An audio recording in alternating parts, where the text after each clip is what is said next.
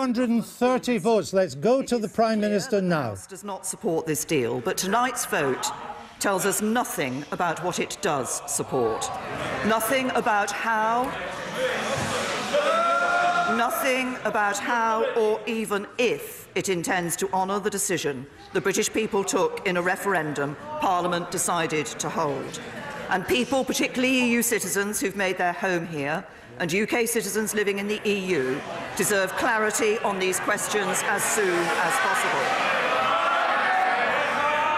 Order! There's no good people shouting. There will be an opportunity for other points of order, but the Prime Minister must and will be heard. The Prime Minister.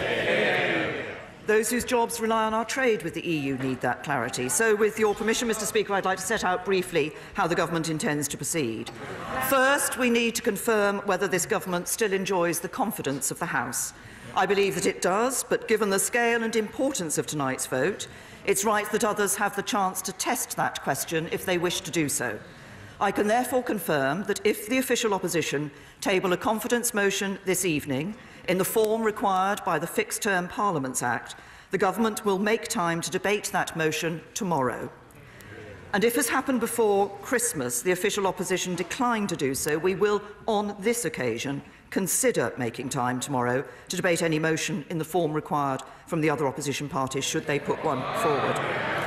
Second, if the House confirms its confidence in this government, I will then hold meetings with my colleagues, our confidence and supply partner, the DUP, and senior parliamentarians from across the House to identify what would be required to secure the backing of the House. The government will approach these meetings in a constructive spirit, but given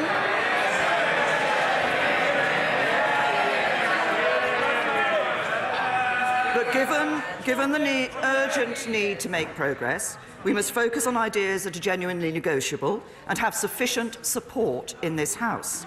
Third, if these meetings yield such ideas, the government will then explore them with the European Union.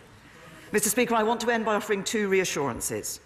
The first is to those who fear that the government's strategy is to run down the clock to the 29th of March. That is not our strategy. I've always believed that the best way forward is to leave in an orderly way with a good deal,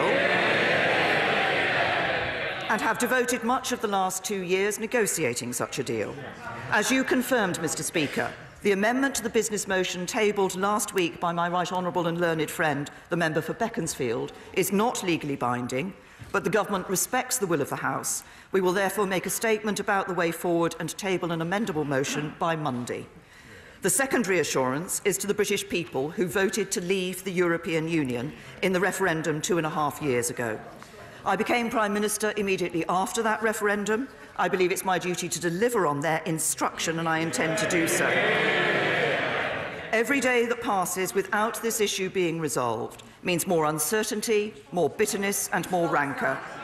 The government has heard what the House has said tonight, but I ask members on all sides of the House to listen to the British people who want this issue settled, and to work with the government to do just that.